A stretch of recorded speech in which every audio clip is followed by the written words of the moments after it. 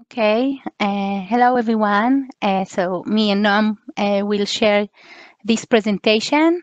So this presentation is about the new feature that we recently released in Primo and upcoming in Primo V about creating and customizing the email template. We are talking mainly in this feature spotlight about the ability to customize the email that the patron is sending through the interface.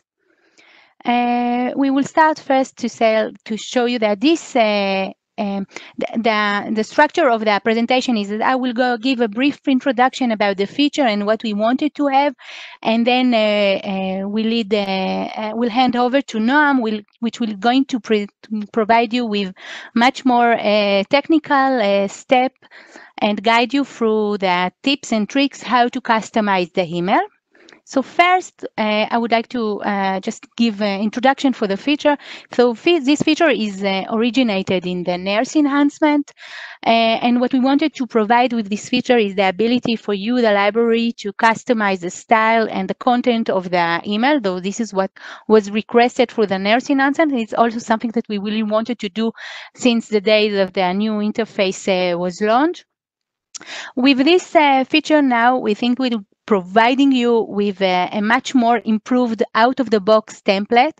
We choose to have an HTML template for the email, which is HTML is a common language which you can very easily customize and brand it to your theme and also do changes. So out of the box, we are providing you a better format based on HTML. And in addition to that, we are also providing you ability to create your own customized template. So having said that, I just want to say that when we first design and choose to have it with HTML, what we wanted with this feature is to provide you, to maximize the flexibility and give you the choice to do either your own customization or use the out of the box. And we will show you that. As I mentioned, this was released recently in November, and it's upcoming with the February release for Primo VE. And the email template that we are talking about is the one that your patron are used when they are clicking on the email action. And the improved format look like this. You are having out of the box. We choose to have it to have the out of the box format as much as similar to the way that the new interface looks like. So there will be the ability to have the customized logo. If I'm signed in, there will ability to have the note that signed in user can add, and a format that is very similar to the brief display. We choose to have it that, so you can also, once we are adding stuff to the enhancement and feature to the brief display, you by having the out of the box format, you can benefit with having this include also in your email. So we have the brief display format and also the availability line calculated, and this is with the out-of-the-box format. So in addition to the out-of-the-box format, we are also providing you a way to customize. What we are going to do in this presentation is show you two examples. One example is going to show you a way to completely change the template, to take your own template and use the PNX in data, how to use the PNX data and embed it into a new completely different template. And the other side is take the out of the box that we provided and enhance it with small changes. Noam is going to show you both examples.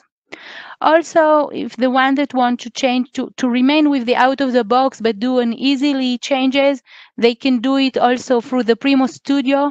So we also wanted to give as much as power either very easily changes through the Primo Studio or within the customization package. We choose to have this template within as an HTML, and also as part of the customization package, as part of our goal to help you make your customization in one place. So the same customization zip can include also the email template if you choose to have your own adjustment to that. So before I hand over to Noam to show you the example, I also want to share with you some additional thing that you get with this feature is when you choose to customize the template, it also support localization. Noam will show you a way to do it via the translation label, but you can also have a dedicated HTML per language, so it's up to your choice. Because the email, we also want to add that we are also put security on the top, and in order to be able to not to include links in the template, we choose to remove any links that are coming through the customized template. So we will show you also that the link to the full display is being created in the server side, and in also to give you a virus-free email, we also make sure to include a disclaimer at the bottom of the email. So as said, we are providing this out of the box. There is also a way to roll back and use the existing format. And also we would like to include, before I hand over to Noam, that we are going to support the new customized email only when you send up to 50 items from the either my favorites or my library cards due to performance. So to summarize this introduction before I hand over to Noam, so what we want to show you here is how flexible this is, and to guide you through the steps of how to customize it. And Noam, please take control. As Nelly said, it's Noam Amit from the development team of Primo and Primo VE, and I'm here to show you the demo part. As all demos, it's a tricky part, so I will do my best to make it succeed, but there's no reason to think it won't. The way I'm going to do it, I'm going to show you two recipes, two examples. I'm going to first go over each example, what I want to show. Then I'm going to show you I'm going to talk about the steps I'm going to perform, and then I'm going to try and do it live.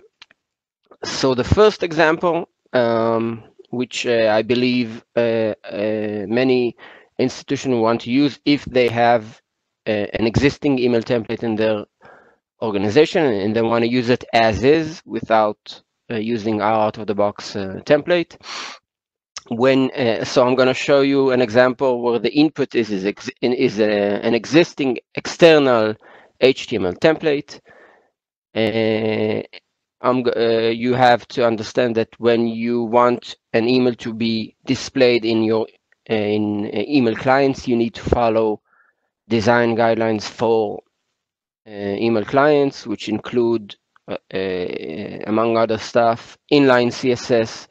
You cannot use an external CSS.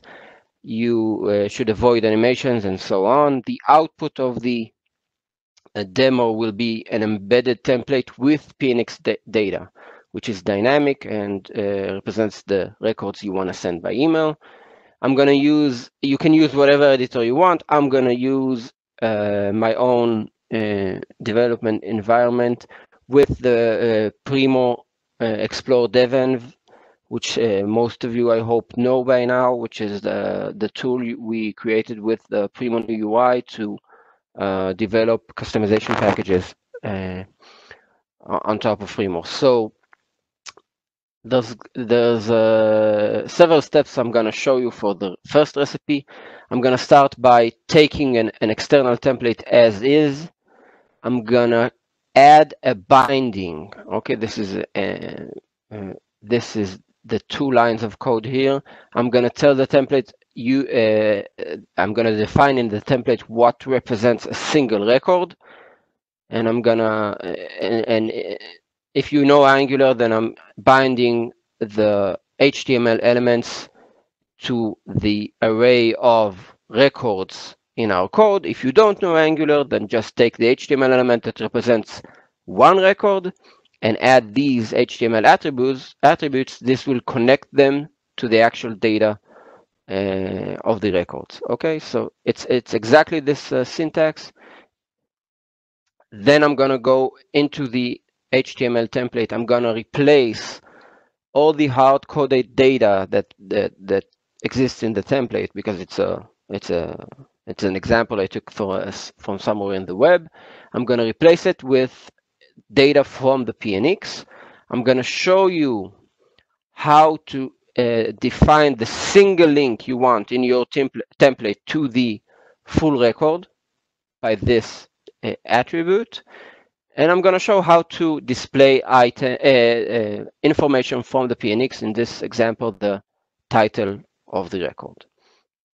And then I'm going to show you a way to replace the logo, our out-of-the-box logo element that you can use. If you want to use the logo as is from your back office, you can use it. If you, for some reason, whether it's because the logo you uploaded to the in the back office is very large and it doesn't look good in email, if you want to use another logo, then you can just use your own HTML to present the logo, the same logo that's in the back office, and adjust it looks feel for your own benefit. Then I'm going to show we're going to talk about that once you completed your template, you want to test it with a single record and then test it with multiple records. And then you should go into the back office and upload either the entire customization package or just the specific HTML template that you saved on your machine. So this is the environment I currently set up my development environment to work against. It's a Primo instance with the November release, and this is the development environment in which I'm going to show you the code examples. I'm going to try to make it as big as possible. And the first step was take an example somewhere from the web. So I'm going to use this page here. It has very nice email templates in material design. This is hard-coded. It's just an example I found somewhere. If I want to use this email template for my organization, I'm gonna try to inspect the element. You can see it's a very nice template that has documentation on each section, what it contains, and I can see I have in this case I can see the email starts here and ends somewhere here, so I can take the HTML code from here, copy it, and put it inside my editor. You can see it's a good HTML template because it uses the somewhat legacy HTML elements of tables, because that's the best approach if you want to design your email template correctly. So it uses tables, so I think it's good enough for me. I took it to my editor and I just pasted it here. Okay, you can see it went through a bit of changes, but that's originally started as that template. Okay, going back to the presentation. The second step is adding the binding. Okay, so you can see this is the table, the original table up to here, and I added these two attributes, okay, that you can use as is, which the most important one is this one. I'm saying go over all the items in, okay, if you know the customization concept, in the parent controller, go over all the items and do whatever inside whatever's inside this table will happen for each and every record. So next step, I want to replace hard-coded data with the PNX data and create a link. So I'm gonna jump in the code to the specific, okay, the specific part of the template is this one.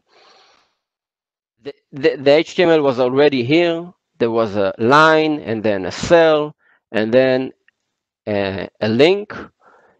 And I marked this link with this data attribute. You need to use it as is. Okay, and I didn't put anything in the anchor link because we want the link to be generated in the server side. Whatever we put here will be replaced anyway, so you can leave it empty. And this will create a deep link to the record. And I want the display. Okay, I want to display the title. You can see I binded this text to item PNX display title. Okay, and I took since it's an array, I took the first element in the title, but you can use it as is always if you want to present the title. This will create a link with an anchor link to the full record, a permalink to the record with the title as the text. Okay. And below I have another line in which I binded some other elements from the PNX, and you can see usually you would want to bind elements from your display section. So you can use the contributor, creation date, format, description, and so on. Okay, so once I'm gonna pause here from once I did all of these steps, I want to go and see if how does the template display in the system.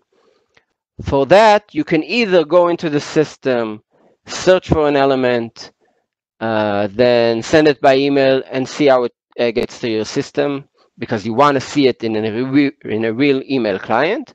But before you do that, you can go into this page here. It's a state called email template. You need to set up some parameters, and you can see it's with mock data. It's not the real data, and you can see how the template we used here and embedded some HTML data into it looks for two example records hard coded in the system. Okay, so this is how it looks. If you think it looks okay, then you can go into the system, perform a search.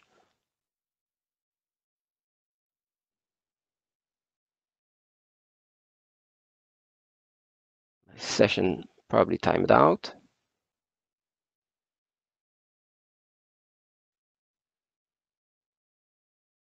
Okay, so you can go into the system, send an email. And this is before I even uploaded it to the back office. If you remember the concept of the development environment, I'm working on my machine against a real Primo instance. I can send an email and see the result in my inbox. My email client is currently closed, so it won't interrupt with our work, but I'm going to show it later on. Going back to the presentation, the next step. Okay, it gets more interesting as we proceed with the steps. The next one is replacing the PRM logo, creating your own logo instead of the out-of-the-box logo. So created some examples up here. So currently the template, as we saw here, does not have a logo at all. Okay, there's no logo of the institution at all. If you want to add a logo, the simplest thing to do is just use the PRM logo as is. Okay, And if I refresh the template page, you can see, you can barely see. Oh, okay, you can see, that's the tricky part. You can see something happened, but, and I chose this example, if you look at the logo here, the logo for this specific instance is white. And if I just use the PRM logo this way, it will be white on white. It's not any good in the template I currently designed or stole off the internet from someone. So just using it as is not a good option. It's too big and you can't really see it. Okay, so that's what I wrote here. Logo example uses it. What if it's too big? Then I'm gonna comment it out and I'm gonna show another logo example. Okay, so I'm using best practices of email clients. So I'm using a table, inside it a row, inside it a cell, and then I'm putting an image. Okay, this is exactly the same code that the PRM logo uses. Okay, and I'm defining its source as the image from my customization package. And I'm setting its height. I'm telling it don't be over 60 pixels and a background color which is most suitable for my my current email template. Refreshing the page. So I'm going to see now, I can see my white logo because it's over a bluish background. So now, however distasteful, it's there. You can see it. So these are the options for presenting the logo. It's a bit more advanced, but you can see there's a simple solution for everything. Next step for this external template will be to test with a single record and test with multiple records. Okay, of course, if you go into the system and select multiple records, you can send them by email. Okay, and test that they are sent correctly, and you receive them as designed. Going back to the presentation. Okay, once you tested, you can upload via the back office and deploy the customization package to see it live on your system. Since I just used the development environment, the system will behave exactly the same in the development environment as it in the production instance as it did in your development environment as usual. Second recipe. I'm going to take the OTB template and do some adjustments. Okay, I'm going to use Primo Studio now, which does exactly the same as the development environment, but I want to show it on Primo Studio as well. The first step I'm going to do is change the colors a bit. I'm going to change the font. I'm going to replace hard-coded text with a label. A label you can use whatever label we added out of the box, but you can also add labels via the code table and reference them from the template. This gives you multilingual abilities without the need to create multiple templates.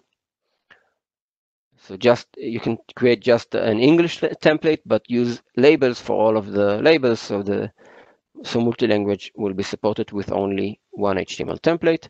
Then I'm going to replace the out-of-the-box PRM brief results container, which contains the brief results and the availability line, with just the brief result, which is just the 3-4 lines of the metadata from the PNX. I'm going to add the OCLC ID field just as an example below, and the availability component separately from the under that. Then again, we're going to test and upload and deploy. So I'm going to switch to Primo Studio, which is here. Okay, so if I go into Primo Studio, I can choose the email section. Okay, I'm gonna try to make it as big as possible. You can see here a preview of it's the exact same screen we saw before with the mock examples. You can see a preview here of whatever you will do. And I said that the first thing I'm gonna show, I'm gonna try and make it large. I'm gonna show how to change colors. So if I take the background color here of the table and change it to pink, and I'm clicking Control S to save, zoom out, and it's gonna reload with the pink color, so that's fairly easy. If I want to change the font of the entire email, probably there's a lot of ways to do it, but I'm going to wrap the entire template with a div that has a font family, a different font family from the default. And I'm going to save again, and it's going to refresh with a different font. So that's fairly easy. The two first examples are fairly easy. Now I want to show you how you can use labels, which is a pretty powerful feature that you can use throughout all of the customization package, but it's also useful in an email template. So I took this label here, the email items found label, and I put it somewhere here. Let's again zoom in.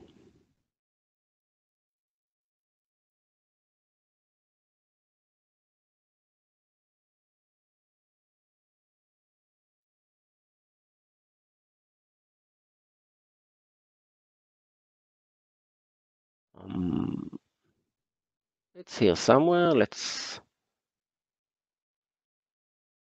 find it again.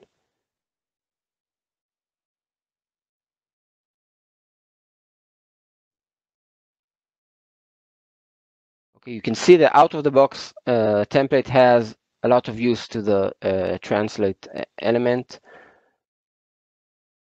And I added somewhere here an additional one, but can't find it right now.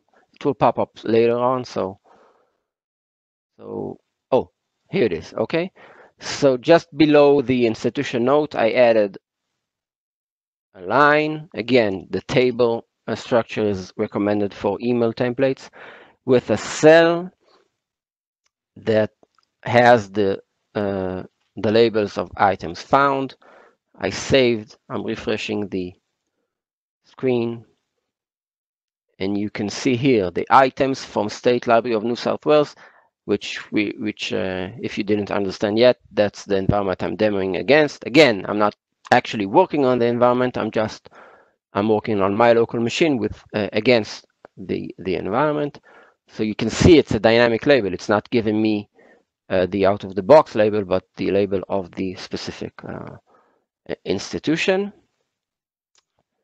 Okay, going to the fourth step, I want to really I want to use my own code, but I want to use elements from the Primo user interface that are supported. Right now, I'm going to show the brief results and the availability line. So going into this section here, you can see going back to the it's very important, so I'm going to talk about it again. In order for an email template to be able to be binded or connected to the records, it must have the Angular binding that you can see here, these ng repeat. Okay, you must have this section, and it needs to be an attribute on the specific HTML element representing one record. In this case, this line, this TR element, a line in the table, represents one record. So I added the binding here. Okay, you can see the out of the box element we used is the brief results container. I want to replace it, so I'm gonna comment it out. And then I want to add the brief result element. Okay, here I'm using it like this. I'm telling it what this is the two important attributes. Okay, I'm telling it this is an item, so the element will know which element it needs to render or display, and I'm telling it to be rendered as an email. Okay, so these are the two actually important attributes. Then I'm using the availability line directive or element. Okay, again, I'm telling it what is a single item and to display as an email.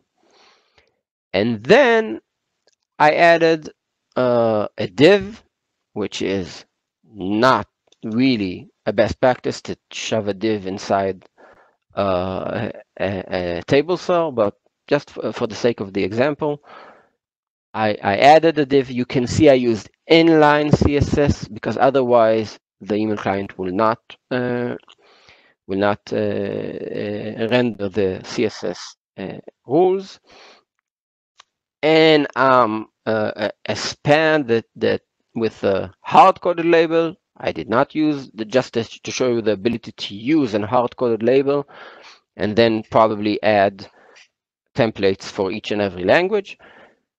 So I had added actually two hard-coded labels, additional information, OCLC ID, and then I binded it to every OCLC ID I have in my item PNX additional data. So it's not the display section as I demoed earlier, it's another section of the PNX called additional data. And then this will happen, this will render every OCLC ID I have in the record.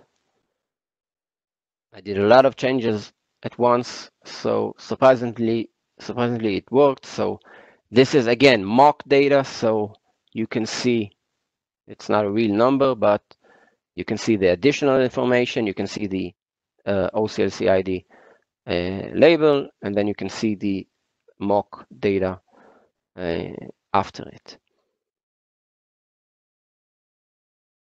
The availability component, you can see it's here, although but the difference is that I used it separately.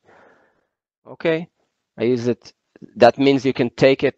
That's to demo you that you can break the display to two different elements and then play with the order. I can put it all the way down.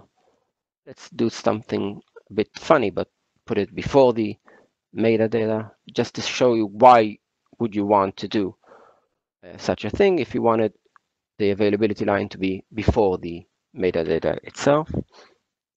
So that's how you do it.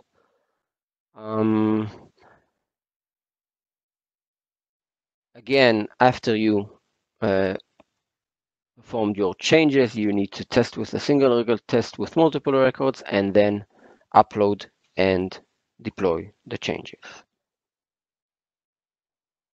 I'm gonna hand it over back to Nelly. Thank you, Noam. It's always a pleasure to learn from you.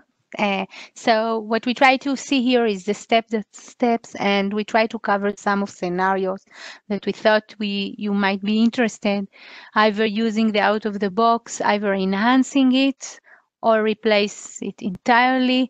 We will put the presentation available for you so you can use all of those guidelines. I think that what we wanted to enhance, to emphasize is how we maximize the flexibility. Also, what you can benefit when using the directory from the client side.